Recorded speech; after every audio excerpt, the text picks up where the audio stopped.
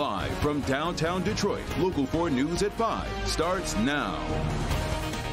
A 15-year-old shot in the head during an unsupervised hotel sleepover. I classify this as something that is totally preventable.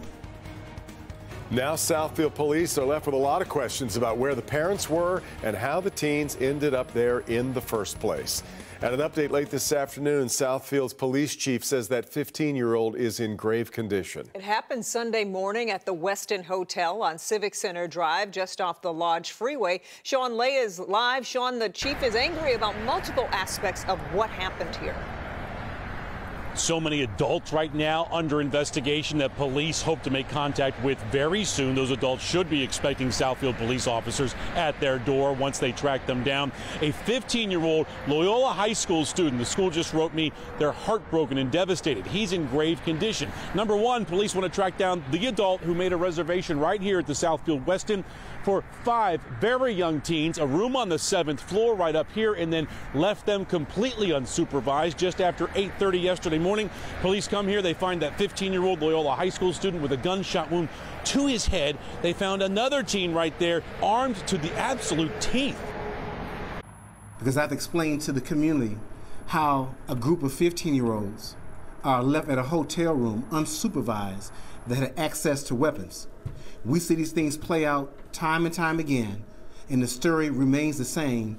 Where is the parental supervision, and then how do these teens get access to weapons? A furious and frustrated Southfield Police Chief Elvin Barron not only updating us and the public as police have been inundated with calls about this tragic incident, but as the chief lays out the details so far, his message is what happened on the 7th floor of Southfield's Westin Hotel early Sunday morning was preventable. A 10th grader from Loyola High School in Detroit, a resident of Ferndale and a well-known student, is in Providence Hospital suffering from a gunshot wound to the front of his head. He is in grave condition. I said again, grave condition. Here's what investigators know so far: an adult booking the room at the Westin for 5 teens, all friends, a 16-year-old and 4 15-year-olds. The teens unsupervised, and just after 8:30 Sunday morning, the 15-year-old was shot in his head.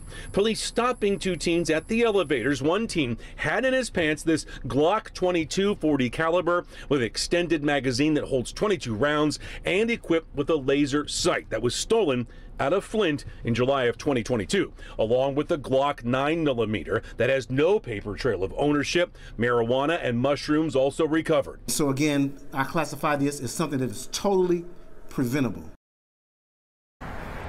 Back here live. There's a lot more to dig into this that the police chief is sharing with us.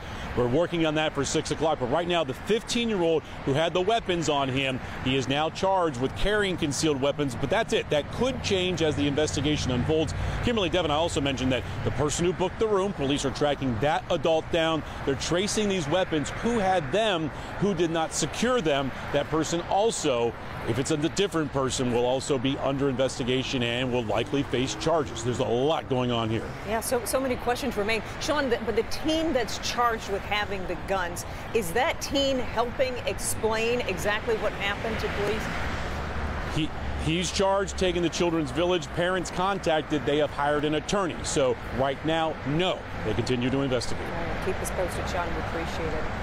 A 72-year-old pilot is okay after the small plane he was piloting crashed into some trees in Livingston County. Happened right around 1 o'clock this afternoon in Green Oak Township. When police got to the scene, they found the plane hanging, as you see here. The pilot was safely on the ground. Pilot says a gust of wind sent him into the trees. The FAA has been called in to investigate. Police are looking for answers on Detroit's east side after finding a man shot to death inside a home.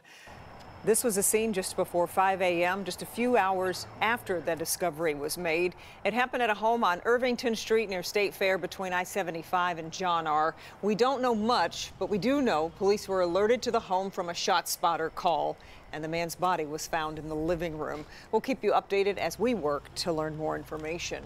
In Washtenaw County, police in Pittsfield Township are investigating multiple thefts of pride flags and Black Lives Matter signs. One of the incidents was caught on camera. Police say it's the second time it's happened. Will Jones spent the day in that neighborhood. He's with us live now. Will, some neighbors that you talked with pretty upset about this. Look, Devin and Kimberly, neighbors say all they're trying to do is spread love, but this has happened before. And they've had these signs up for years, though, and before these last two incidents, they haven't had any problems. A home security camera on Crane Road in Pittsfield Township last Friday capturing a man pulling down a pride flag. His next target, a Black Lives Matter sign, which he appears to save most of his rage for. He slams it to the ground and then rips it up, the driver telling him to hurry up. The man hops in the SUV and they drive off. Neighbors say repeating the same acts at homes along this street, and they say unfortunately this wasn't the first time. It also happened last month. It's shock because in the 8 years I've lived here, we've never had a problem. When there's an attack on a symbol of my existence, like that's an attack on me, my right to exist, and I'm not going to be silenced in that. After the first incident, neighbors doubled down on their efforts to make this neighborhood a welcoming place. They want to send a strong message to the people responsible. They took 2 flags from me this time, so I'm going to hang 4, and if those get vandalized, we'll hang 8, and we can just keep playing this game. I actually bought mine in bulk. Every time I buy them, a donation gets made to an LGBTQ organization. I think one of the silver linings of this whole thing is it's really brought our community together. There was one pride flag that wasn't stolen this last time. That's because neighbors put it up higher so it was out of reach of the thieves, so others are planning to do the same this time. We are live. Will Jones, Local 4. And Will, what are we hearing from police?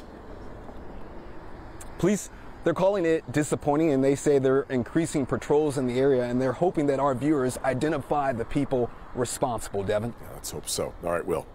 A fraternity at the University of Michigan in Ann Arbor has been suspended from its national organization amid allegations of hazing. It's happening at the Alpha Epsilon Pi fraternity, and according to reports, all operations have been suspended. So let's get out to Mara McDonald.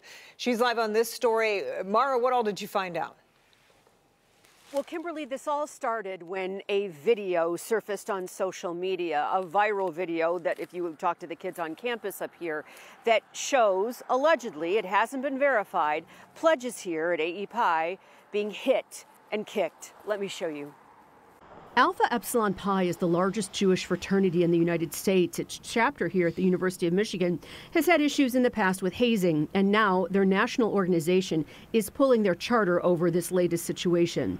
We're not showing you the video that's circulating on social media because it's unverified, but on it you see what is likely a group of pledges sitting in a circle on the ground with members hitting and kicking them. The video is short. We don't see what precedes the kicking and hitting, but the clip got out and now has been reported to the Ann Arbor Police Department. The PD is asking anyone with information on that video to contact the department directly.